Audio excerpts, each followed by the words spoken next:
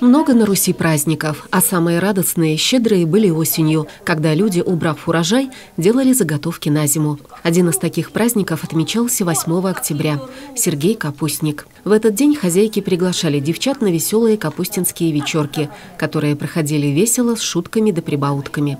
Вот и в Центральном дворце культуры 13 октября в Большом фойе прошла Капустинская вечерка. Мероприятие провели в рамках работы детского фольклорного коллектива «Середа», руководит которым Нина Лаврентьева. Гостей встретила хозяйка. Она показала ребятам, как правильно рубить и солить капусту. Для этого были специально изготовлены красочные корытца и декоративные сечки. Затем ребята рассказывали разные потешки, исполнили песню «Канарейка», водили хоровод «Весь-весь и капустка».